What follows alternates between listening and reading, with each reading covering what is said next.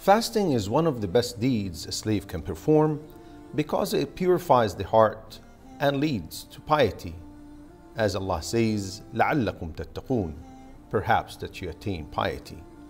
And there are many virtues for fasting, one of which is that it entitles the person to be admitted into Jannah. The Prophet ﷺ said, anyone who dies on a day whilst he is fasting will be admitted into Jannah.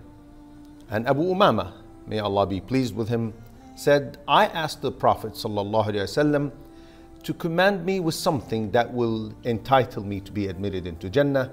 He said, adhere to fasting, for there is nothing equivalent to it, meaning in reward. Fasting will intercede on the Day of Judgment. The Prophet ﷺ said, fasting and the Quran will intercede for the slave on the Day of Judgment.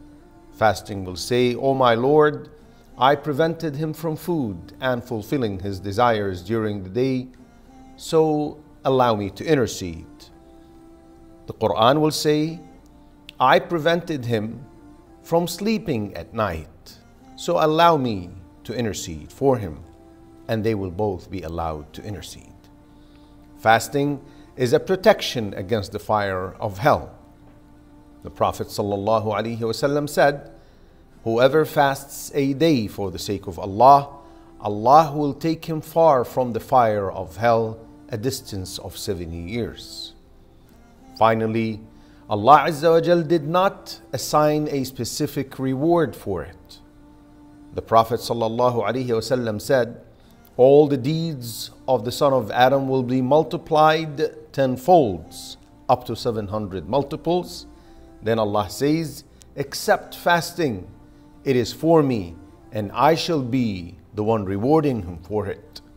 He gave up his desire and food for my sake.